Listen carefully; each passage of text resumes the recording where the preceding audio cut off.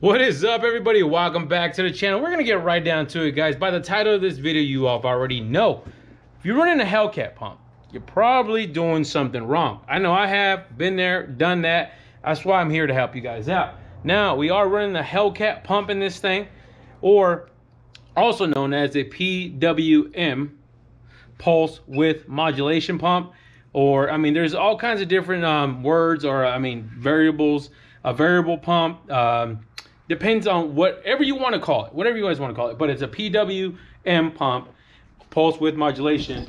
And what that really does, it really is something that's on the new cars. It's something that's even the Camaro has, for sure. Camaro has, even when it comes to the fans. The fans are now running it as well in the new cars. What it does, it limits the voltage that's going to that device. So, for example, for this pump, Hellcat pump, right? That's basically running on anywhere between, let's say, 8 volts all the way to full 12 volt circuit. So it basically, the ECU is saying, hey, you know what? We're idle, we're cruising. No need to dump all this fuel and turn the pump all the way up to its full potential and give you full fuel all the time, max all the time when it's unnecessary. What it does really in the long term, it really helps preserve the pump and any other electronic device, for example, fans as well. These are not those, but if you're running that pump 24/7 at 12 volts all the time, whenever you're driving it, you're really just putting that thing through its paces, like it's just heating up all the time to its full max. So what this does, running a fuel pump controller, is what we got going on right here. It actually is going to limit the voltage when you're just cruising. And it really comes down to RPMs. If you are just on the highway cruising, I don't know, 2,500 RPM, maybe 2,800, and there's no need to have that fuel pump screaming, just pushing all this fuel to the motor. There's just no need for it. So what this guy is going to do from Aeromotive, love their stuff, love their product. I will put down the link to this down in the description below if you guys want this particular pump controller. There's different ones. I know there's different ones out there, but I've never had any issues with Aeromotive stuff. But this guy is gonna basically say, hey, at anything below 3,000 RPM, I want the pump to be at 8-9 volts, something like that, you know what I mean? And then let's say you get on the throttle and you're about 3,800, 4 grand, then it's gonna say, you know what, I want all 12 volts going back to the pump and giving me every fuel possible, every little ounce of fuel that pump can give me to the motor. So really, it's just going to preserve the longevity of the fuel pump, and it's going to save you guys gas too, because this thing, man, these things are screaming. But the last thing you want to do is be changing that fuel pump out all the time. But you see this, you see my freaking bullet stack here, boys. Yeah, buddy, you're gonna need this. Well, you're not gonna need all of these, but Aeromotive does require you to have a 12 volt signal for their TAC input. So what that means is, a lot of times, especially for this GM ECU we're running, remember the other day we did that video and we did all the pinouts for that, and we remember we had that one extra TAC wire that we came out and we doubled back, and then it's a white wire here. Now you're going to need a TAC signal. That's what requires for this thing to really work. Or you can use an override switch, where we're going to put in line as well. This comes with the kit. Basically, if you just want to run fuel, max fuel all the time, you click the switch and you're juiced, baby. And if not, you just obviously turn it down. It'll run at minimal voltage. But that signal wire, though, if you're not running a GM harness with the TAC output, then you're going to have to tap into your ignition coils. It's usually like the negative terminal or the negative side of the coil, and you're looking for a 12 volt signal. So this particular one from GM gives you about, it's a 12, no, I'm sorry, not 12, but it's like a 2 rev signal. I want to say 2 volt rev signal, something like that.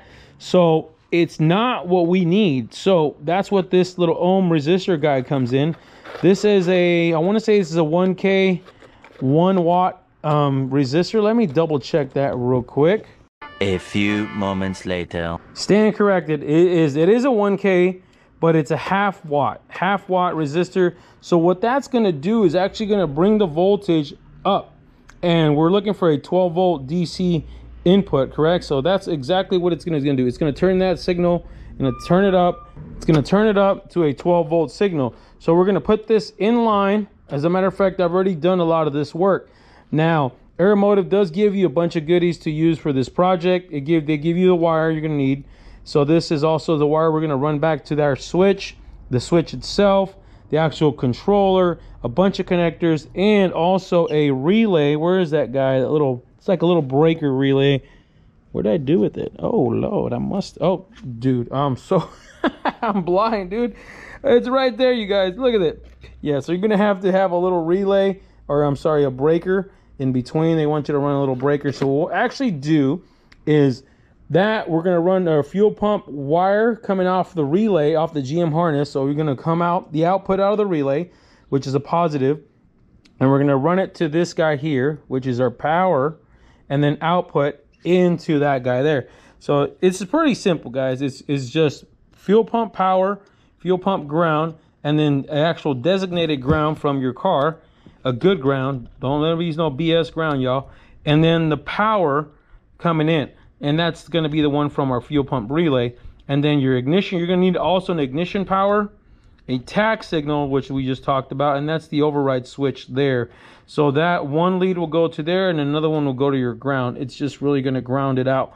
But up here as well, you have the little dials here that you can mess with. This is what you're going to basically tell it what minimum voltage you're going to run. And then also here is how you set the actual tach signal. We're not going to get into that stuff today because we still have some work to do on this car before we can really get into it. But that's basically going to say, hey, at 4 grand, you're going to set it at 4 grand, wherever you want to call it. You can set it at 3 grand, or you can set it at idle. Shoot, I don't care. But you'll basically tell it when you want that pump to be just juiced up.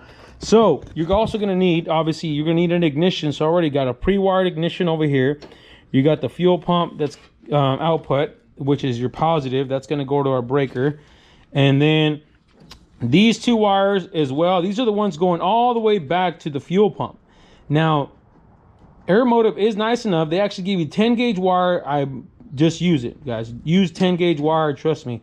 Use that 10 gauge wire all the way back to your pump, and that runs all the way back there. So that's already pre-plumbed. I should say pre-ran. I did that earlier, you guys. You guys don't have to watch me do that.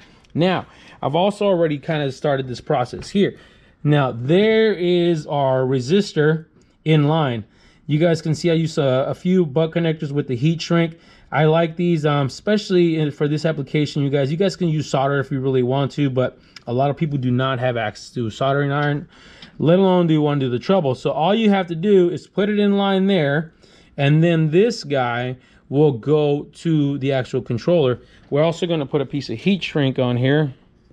You obviously want to protect that resistor, because now you have that guy in line, and the last thing you want to do is have that thing get yanked off of there. So we're going to run that all the way down, and then we'll heat shrink that on. But let me go ahead and I think we found a good mounting point right in this area right here, you guys. So we're going to mount it right there, right next to our basically ground box here. And that way we can still mess with it. We can still access it when it comes to actually setting our voltages in our tach. So let's go ahead and let me get started real quick.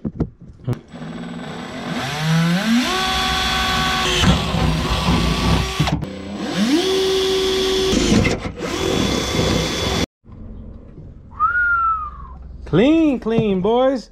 Yes, sir. Guys, it was a pain in the butt to really try to film for you guys in this little pocket. You guys can see this little fender corner right here. It is not ideal. So I went ahead and just kind of pre-ran everything and hooked everything up. Also, Aeromotive, what's going on, y'all? These little connectors right here on the little side is not cool, man. They gave you these connectors and they don't even fit. So I had to find something. I had to make something. You almost have to like cut the ends off of them so you can actually get them to fit in there. But we got everything pretty much ready to go. So this is our battery output, right? That's going to go back to the breaker up there. So we have the fuel pump wire coming into there, and the other side will get this guy. And then we have our ground, which will just loop back into our grounding post right there. But other than that, it's pretty much good to go, you guys. Like I said, we have the one wire going back, the override wire going back, and it's just sitting kind of right there for me. I'm gonna end up just putting it inside the cap and then add the switch, and we're all set. Now, mind you guys, if you guys need these freaking bullets right here, y'all, aka resistors, if you guys need one, man, let me know. I will send you one for free, you guys. You can see I only needed one. We only needed one, and they make you buy this entire freaking roll. So if you need one, shoot me an email and I will be gladly to mail you guys one for free. So, or I can put it down in the description below and you guys can buy it from Amazon. But I think this thing is pretty much ready to go. As a matter of fact, let me go ahead and mount it for you guys so you can see what it looks like. What do you think? Let me know. Put it down in the comments below. That's really how it's gonna sit. We used all the hardware from Aeromotive except for the connecting terminals down there, those little small guys. But they do provide these screws here with a couple nuts. So we drilled those, got those mounted, got our little breaker mounted up there. Everything is ready to go, with the exception of course, that little guy right there. That guy just will live, like I said, underneath the dash. So you can that way, so if you want to go ahead and burn the tires up, we just hit that switch, baby, and full send, you know. Let that fuel pump feed, let that motor eat, and burn them tires off. But I think that's going to do it for this video, you guys. I will make sure to put down in the description below, I'll link those resistors, and I'll also link a better breakdown from Aeromotive on how really to plumb this thing, or I should say wire this thing, because they really want to have that 12-volt signal. So I'll put it down in the description below. Check that out, check that link out. But guys, do me a favor. I see you guys watching. Hit the subscribe button for me. And you got to hit the bell for notifications. And you guys already know, stay wrenching.